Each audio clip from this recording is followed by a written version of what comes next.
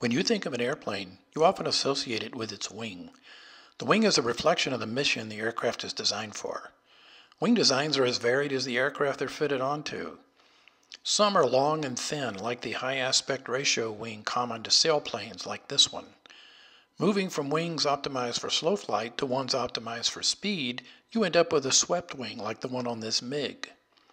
Delta wing forms like this Concorde has are generally known for their stable flight characteristics. Some designs incorporate winglets on the tips to reduce the drag associated with wake turbulence. Some experimental designs produce bizarre-looking creatures like this Grumman X-29. Even more unusual is the oblique wing design on this AD-1, built for NASA research.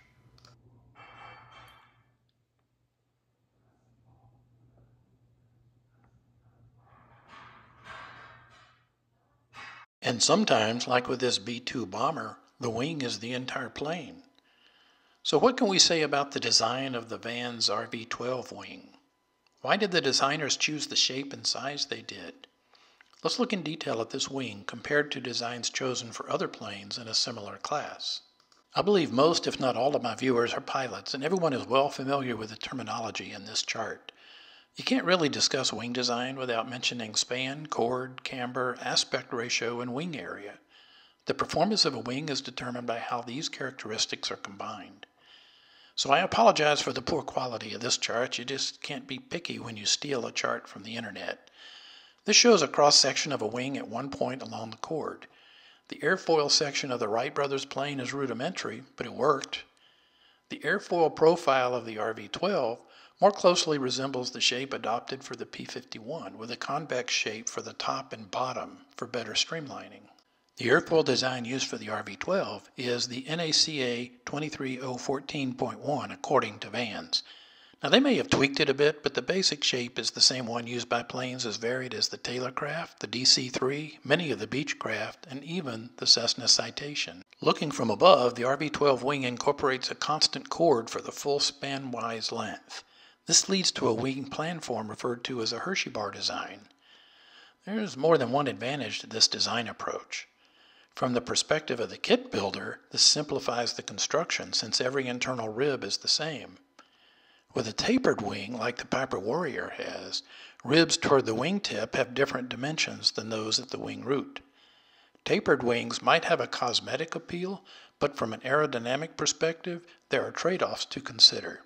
Wing loading is a factor of gross weight divided by wing area. High wing loads typically mean higher stall speeds.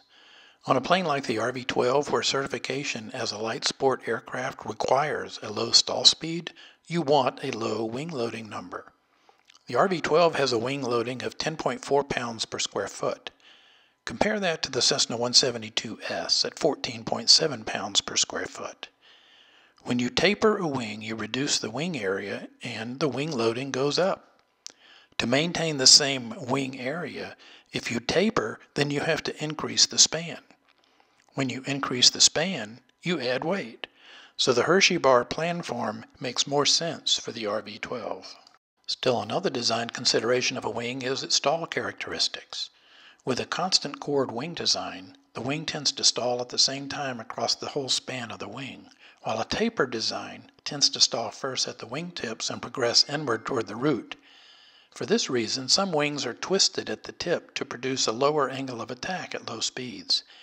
This is done to maintain aileron authority throughout the stall. Sometimes you'll see stall strips on wing leading edges to induce a stall closer to the wing root for the same reason. The simple design of the RV-12 wing doesn't require any of this. At the same time, the RV-12 wing design does not suffer in performance compared to tapered wings. It's also worth noting that the RV-12 ailerons or flaperons run the full length of the wingspan, so you get good lateral control throughout the whole duration of a stall. Have you looked at your wingtips lately? My Piper Cherokee had this big fat wingtip like a lot of 1960s era airplanes did. Turns out that's not the best design.